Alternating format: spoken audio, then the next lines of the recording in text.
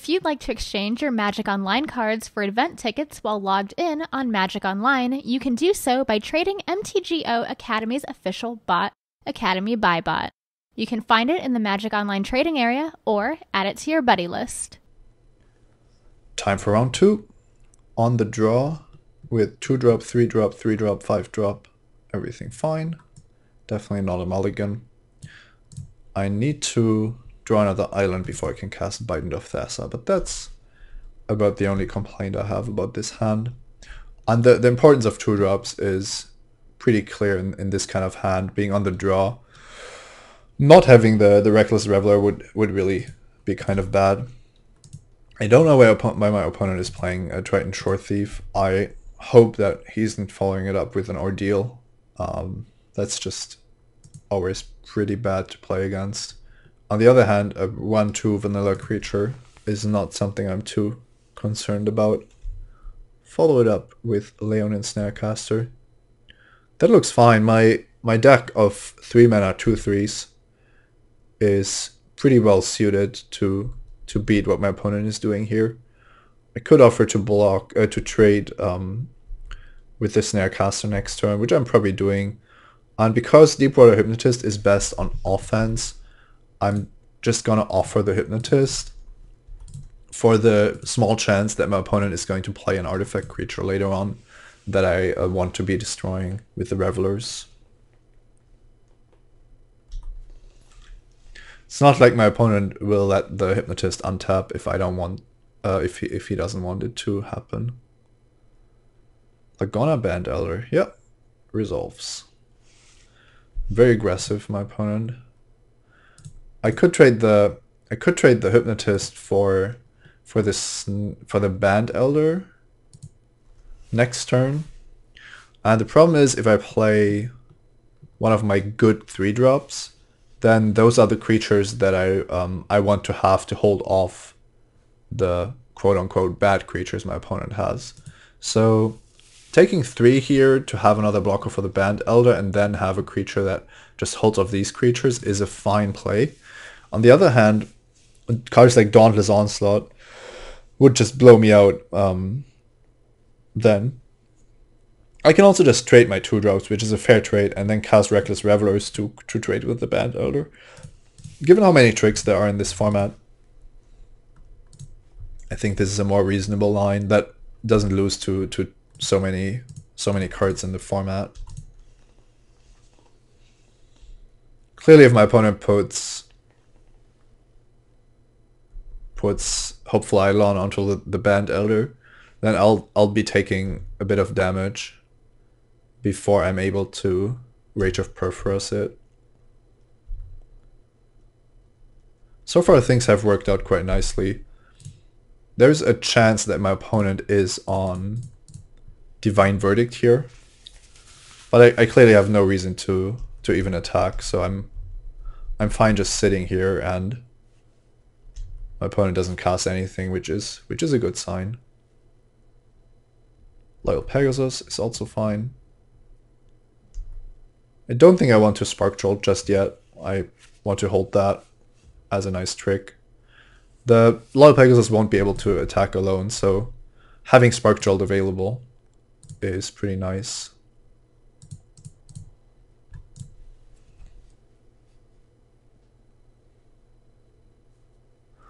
I want the attack of Loyal Pegasus to be a true suicide mission for my opponent.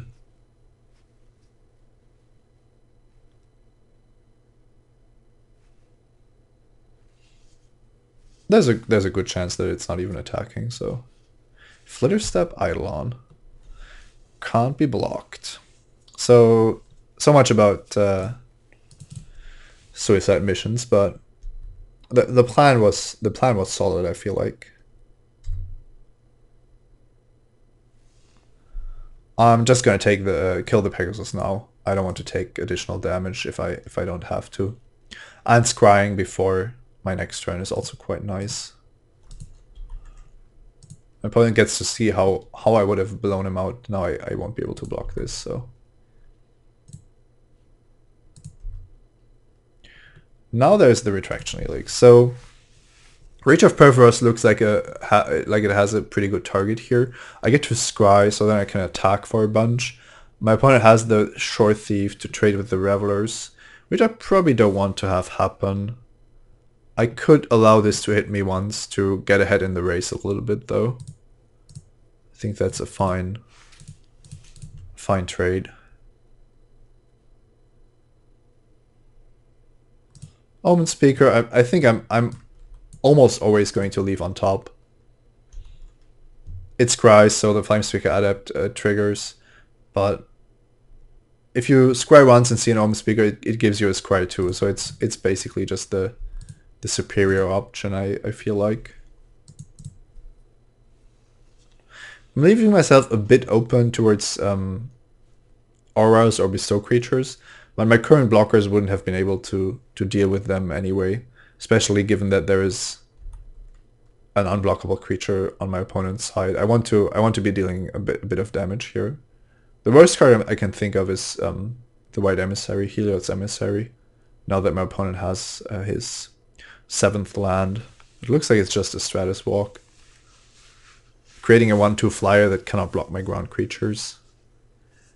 I'm fine with that.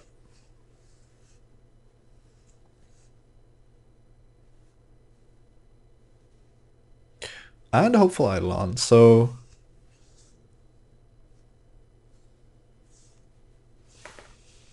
that was definitely a good draw of the Stratus Walk.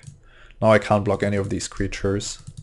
And what I will do is use the Crackling Triton to deal with the Flitter Step.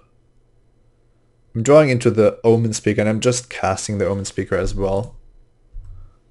That way I'll have more information and I get to deal additional damage. I can always Retraction Helix later on in the game,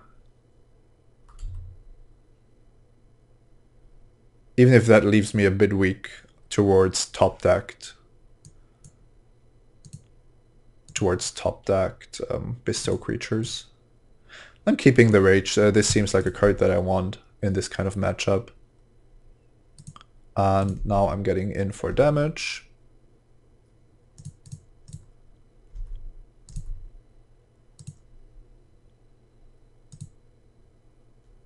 I have to kill the Flitterstep Eidolon before my opponent draws his card. That means that Hopeful Eidolon will be able to attack me. But that's only relevant if my opponent has another bestow creature. And so far, there is no way I'm losing this race with the Rage of Perforos still in my hand and the Retraction Helix to deal with anything my opponent might be up to. There's also no reasonable block that my opponent has available. I think not attacking with the Short Thief is most likely a mistake.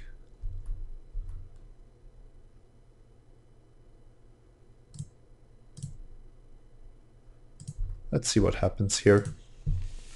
I want to hold back Omen Speak so that I can always Retraction Helix. I'm fine trading Hopeful Eidolon for Reckless Reveler. That looks like a fair trade.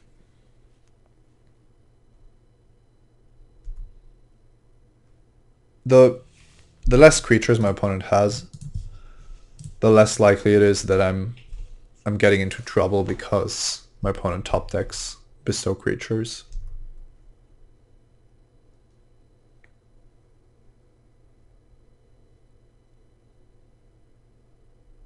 So Tessin Battle Priest.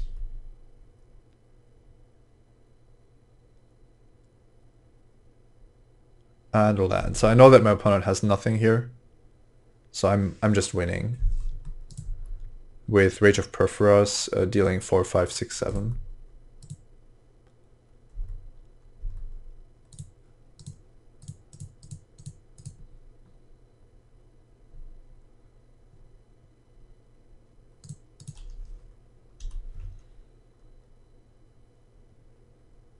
So I'm playing against white-blue Evasion Heroic, but my opponent didn't really show the good heroic creatures and also no ordeals.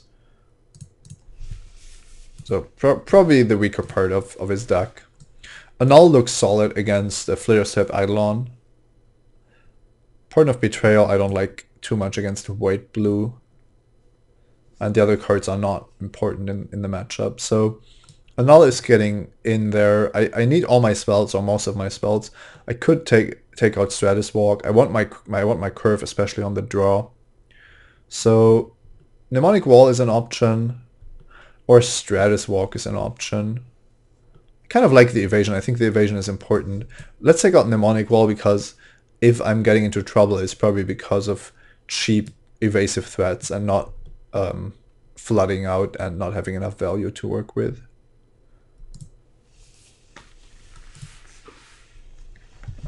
Let's see what Nummy Pooh Bear is up to. This is a great hand. I've been fortunate with my starting hands. Can't really complain. Once again, 2 true drops, so should be able to trade with anything. No Loyal Pegasus either. Oh, there's the Spark Jolt, which could actually take down a 2-drop from my opponent.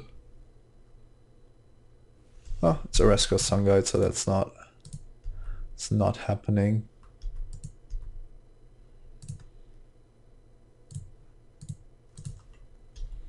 I don't value the Athlete's Trigger very highly in my deck, so I'm more willing to trade Arena Athlete for a Resco Sun Guide than to trade the Reveler, which might have an application in the late game.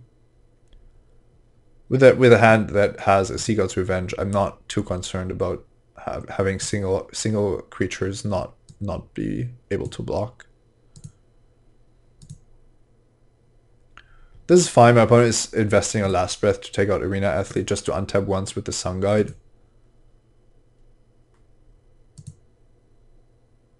And this is actually the reason why the Sun Guide is so good in this format, is that it forces your opponent to interact with you. It forces your opponent to block or to suffer the consequences.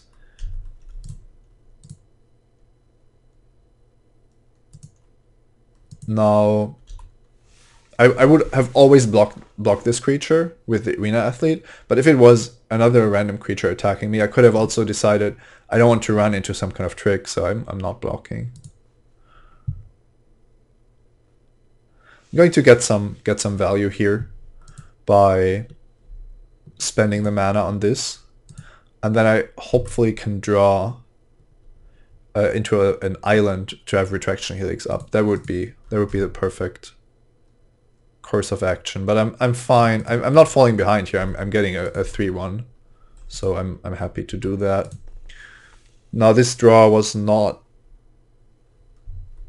helping me right now. On the other hand, my opponent is down to 2 cards, so I only have to be scared of good bestow creatures at this point. And maybe some of the tricks that target 2 creatures. So Triton Tactics and Dauntless Onslaught. Drawing a land would have been really nice here. So far I can't really complain about my draws though. I'm also on 20, so the only thing that's really scary is bestow creatures.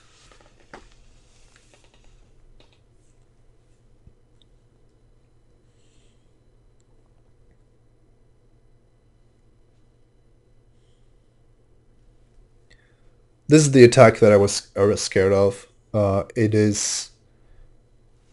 I have a very easy block of just trying to kill both of these creatures, but they will. Then I lose absolutely horribly to both of the tricks that I just mentioned. So I don't think I can make that block. I will offer the Elemental rather than the Nixsmith, simply because I have the Retraction Helix in my hand. Okay, nothing happened here. I guess that's a good sign. Let's just drop the Revelers, keeping open the Helix, and feigning a bit of weakness because I don't have any more lands. I hope I'm not getting grip tight or anything, but I would have expected my opponent to grip tight earlier. when he had the chance. Now I'm feeling quite good about this. I can respond to any bestowing by bouncing a creature, and I can just block the Sun Guide with the Reveler. Because of the Helix, I'll be able to respond to any kind of trick. Okay, Divine Verdict is a really weak trick for my opponent to have here. It's not even a trick, it's just destroy my creature. So how do I do this? I can bounce my own Reveler and recast it, but I want to be using the Nyxsmith. So having this creature in my hand seems really bad. I'm just gonna bounce the Sun Guide, even though it doesn't do a lot. Well, wait, I could just do nothing. I think that's actually better. I have things to do with my mana. So if I create a 3/1 red elemental token, or if I play the Crackling Triton, is actually not much of a difference. So I'm fine if my opponent spends his mana this way, because it allows me to attack with the Nyxsmith, which is more valuable than bouncing something here. That wouldn't have been a good play. So here it's Crackling Triton or Flamespeaker Adapt. I think the Adapt is what I want. Still haven't drawn a land, so I'm kind of hesitant towards making another elemental token. I absolutely have to draw an island to be absolutely safe in this scenario. And at some point I will want to cast my spells rather than creating elemental tokens.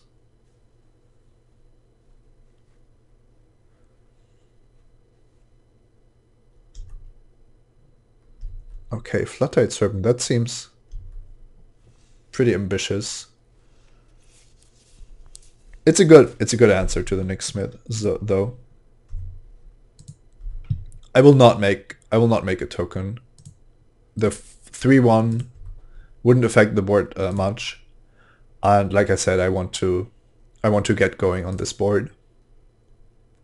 If I scry with the Flamespeaker, I still have the Retraction Helix available, and I get to attack with Flamespeaker Adapt. I can respond to any kind of aura shenanigans, but having the Flamespeaker on defense means I could just block the Flat-Eyed Serpent if necessary.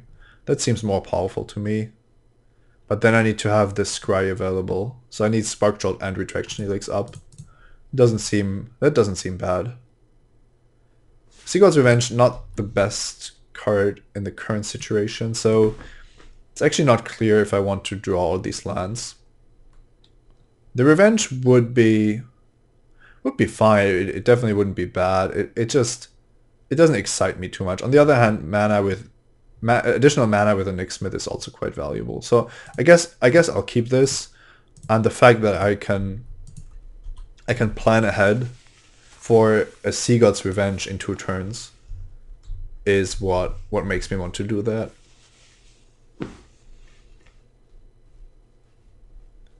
Let's see if there's an enchantment coming down. Maybe a Flitterstep Eidolon or something of that sort. Otherwise, dropping Flat-Eyed Serpent just doesn't seem like a good idea. Okay, it's Hopeful Eidolon. So I let this resolve. Then the Flat-Eyed Serpent might attack, but it wouldn't even be a great attack. It would be quite the expensive attack. Okay, instead there is just no attacks. And I know that I will be bouncing my opponent's stuff pretty soon. The one thing I can do is use the Retraction Helix now.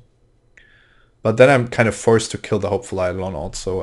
I would just give my opponent the value, which I don't want.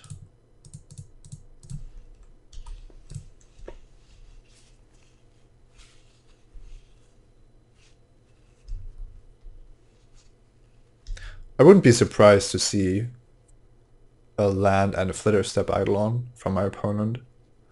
Would make sense, given what I've seen so far.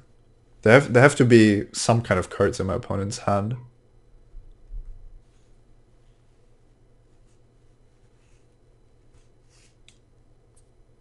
Nothing. Yeah, this screams 6-drop to me.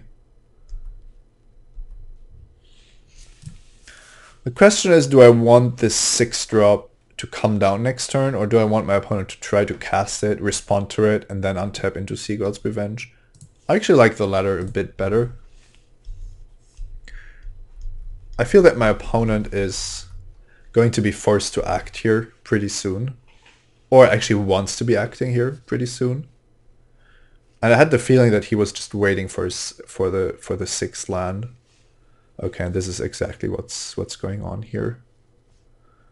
So this Sun Guide will get double strike. I could use Crackling Triton and Spark Jolt to take it out, but then I have the 1/1s to worry about without a way to deal with them. So this is going to be attacking, clearly.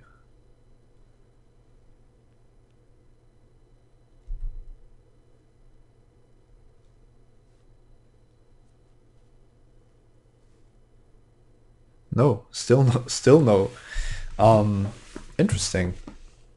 So Retraction Helix, bouncing the Sun Guide, could give me a 3/1 creature, and then I still have all the tricks available, and these are just lying around. On the other hand, I definitely want to be bouncing the Flat-Tide Serpent soonish. I can also just Sea God's Revenge my opponent's whole team. Then there is 2 1/1s on my opponent's side of the board. His most likely play is then to cast Flat-Tide Serpent to kind of get them back into the action, which I have pretty good responses to. So I'm not going to spend a Retraction Helix here, but just Sea God's Revenge my opponent's board.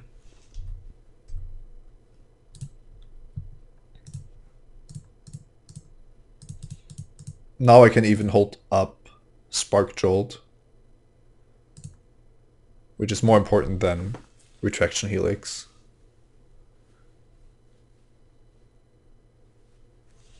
I even get to scry, so that's nice.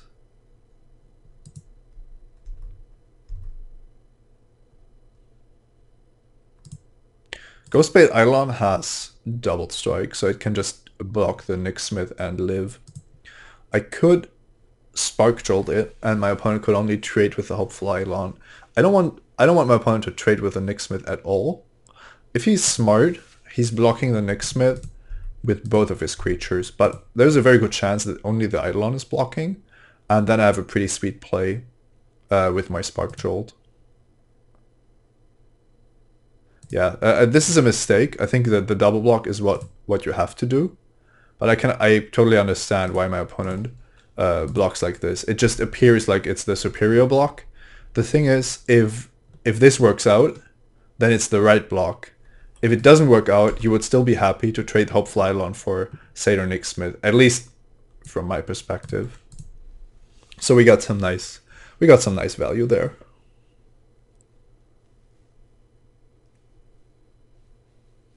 Interesting. It looks like my opponent wants to have 4 mana untapped rather than getting the Serpent into play.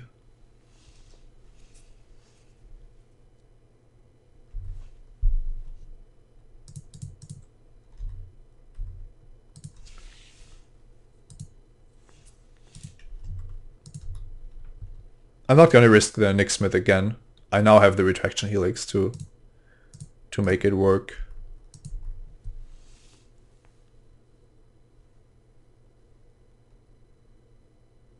This could just be a Divine Verdict on Flamespeaker Adept, maybe.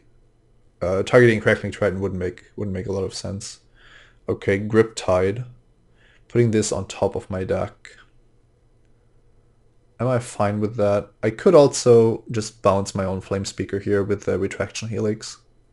I have 2 anyway, and I want to be using it this turn, so I'm going to generate a little bit of value here. That means that my Crackling Triton can be double blocked, but I'm fine with that. Basically gaining a card and another elemental token here.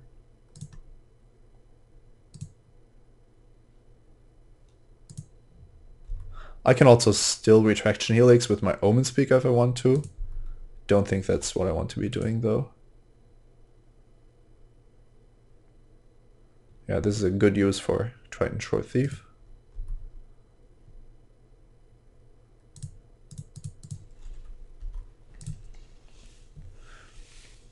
And the Nick Smith continues to do a very good job here.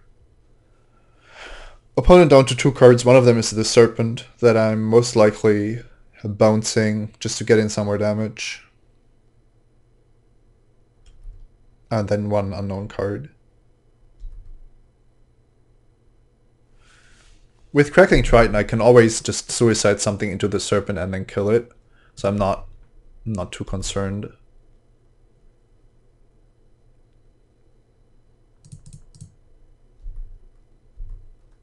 Okay, only a land this time.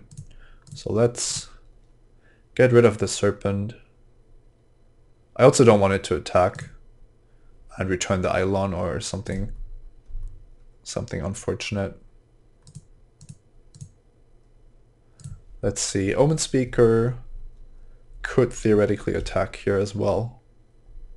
The Hopeful Eidolon, I don't think the Hopeful Eidolon is holding back and then doing something crazy here. Except for maybe if my opponent has a Bestow creature, but I'm very sure that he doesn't have the Bestow creature in hand, so this looks fine.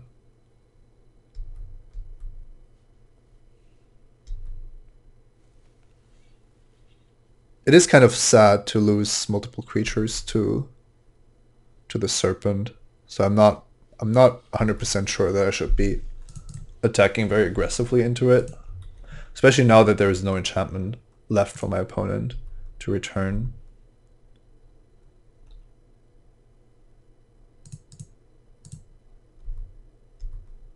Okay, another island means that my opponent is on 11. The elementals are doing a pretty good job, but there is quite a lot of creatures on my opponent's side of the board. So Triton plus one of these, and then I have only the Flamespeaker Adept to really push through, which means that the Nicksmith is not going to be getting to be untapped anytime soon.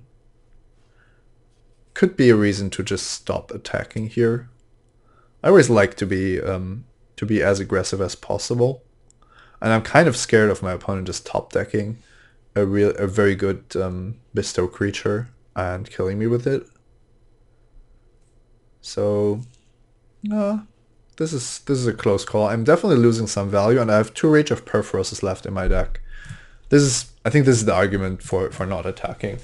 I have a lot of ways to deal with the Flat-Eyed Serpent without losing card advantage. Now it is down to the draws. I have a lot of good draws though. More scry effects.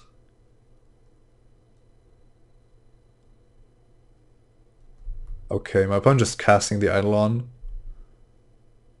That's a weird decision. The 1/1 unblockable doesn't do anything. Whereas making the Sun Guide unblockable would have at least forced my hand a little bit. I don't think you want to be casting this for 2. That doesn't seem right to me. Even just putting it on Flat-Eyed Serpent would have been fine. Create a 5/5 to work with. Clearly not to attack with, but then you only need to draw something else and you have a 5/5 unblockable. Here we go.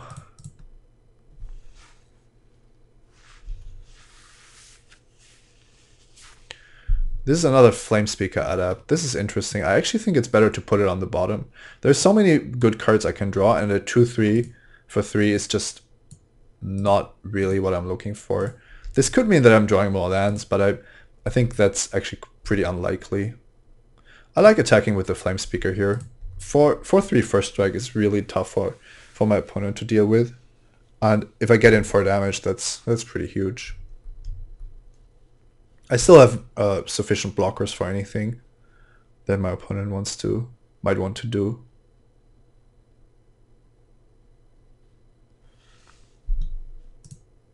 One thing that could happen here is an attack for 3.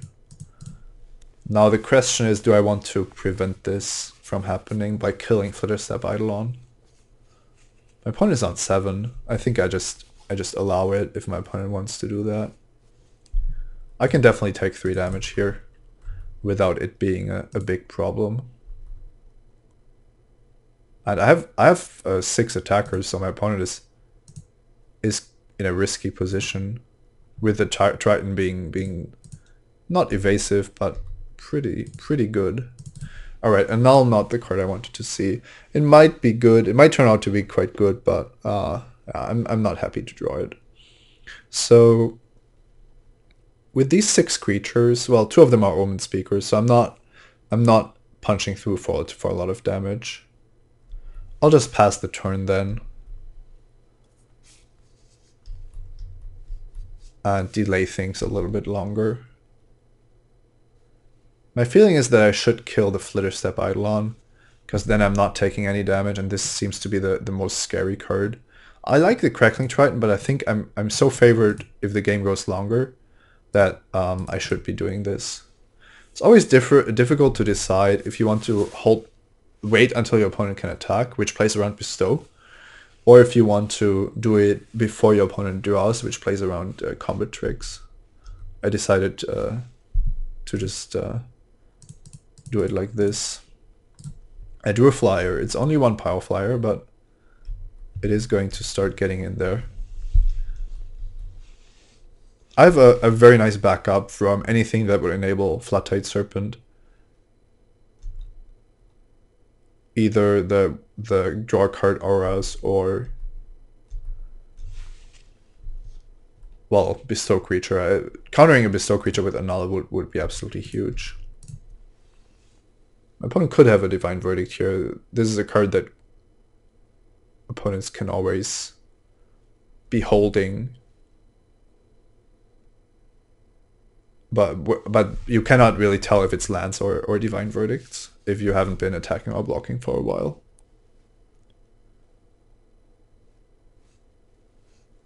Lagona Band Elder. Yep.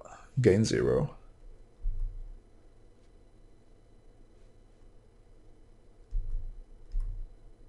There's the Rage of Perforos that I was waiting for. I'm gonna try to take out the Flat-Tide Serpent, which also allows me to scry, so the Flamespeaker Adept is going to be good. I'm being very selective about the cards I'm drawing now. This might seem weird because I have so many lands, and drawing more lands is definitely not what I want to have happen, but I now need only the highest impact cards, and a 2-mana 2/1 has effectively 0 impact. So even though I would rather draw that than a land, I want to find the key cards in my deck instead.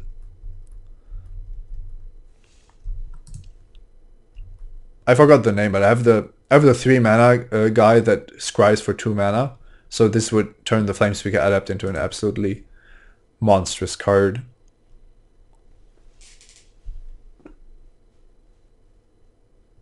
Alright, Observant Outseed would turn this into a 5/4 Vigilance.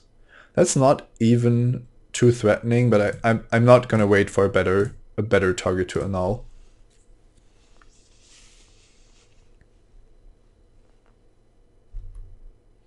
Keeping the momentum on my side of the board. And who knows what my opponent is holding. I think it should be lands, but you can never be sure. Biden of Thassa is a pretty good draw here, clearly. Going to be quite conservative. Oh, is this dying? It is.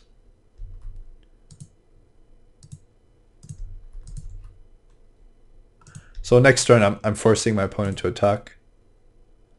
I'll do the blocks that seem profitable to me, and then the Biden should take it home, which is another card that I could draw and would be much better than my 2-drops. My opponent hasn't been attacking at all, so I have to assume that he doesn't have anything here. Alright, concedes the match. Has seen enough. All right, good. Time for the finals.